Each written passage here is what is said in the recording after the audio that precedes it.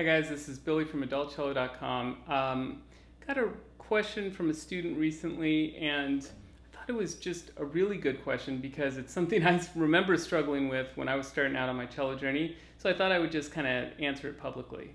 So what we're talking about here is the bow hand and basically how involved the bow hand has to be.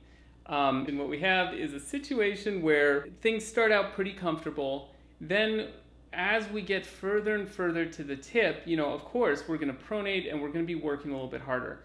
But it's critical to remember that as we come back in, it's okay and it's recommended, obviously, to re-establish kind of a relaxed hand, okay? So at the frog, our weight's, it's right here with us.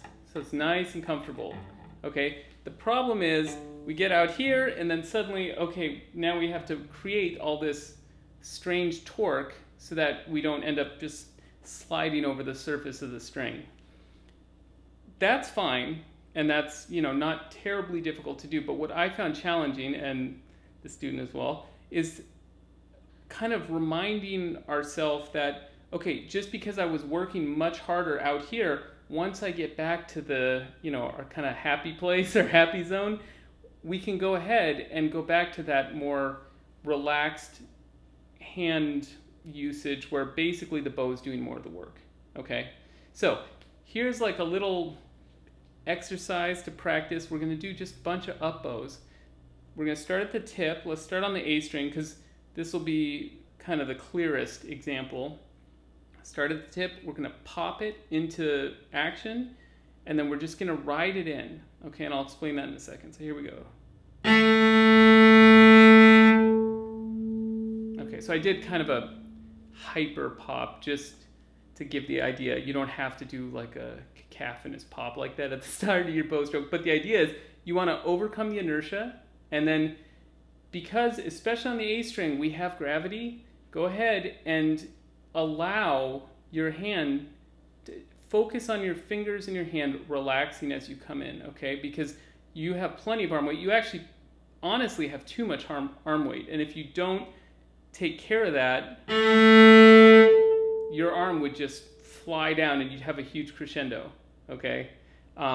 So the idea is you just kind of pop the string in motion and then actively focus on allowing your fingers to do less. And let gravity take over, and then you're basically now just managing the weight of your arm. And that's how you control the speed of the bow coming in and how you control the thickness of the ribbon of sound you're making. Okay, so let's do one more time. I'll try to do less of an insane pop. Okay, so now let's do the same thing on the D string. Very similar.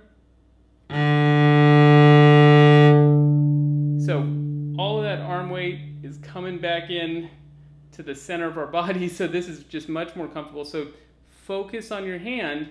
I'm not saying, when I say relax the hand, I'm not saying like go limp.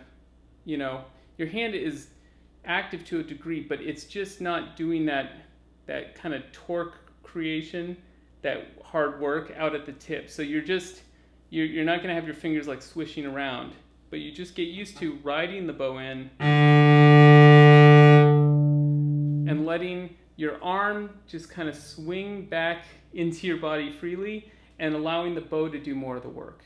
Okay, the G and C string, kind of the same thing there. You're just gonna, it's a little less obvious, that feeling, just because you're not, on the A string, we're actually going somewhat downwards towards the earth, so there's more gravity involved. Here though, still on the G string,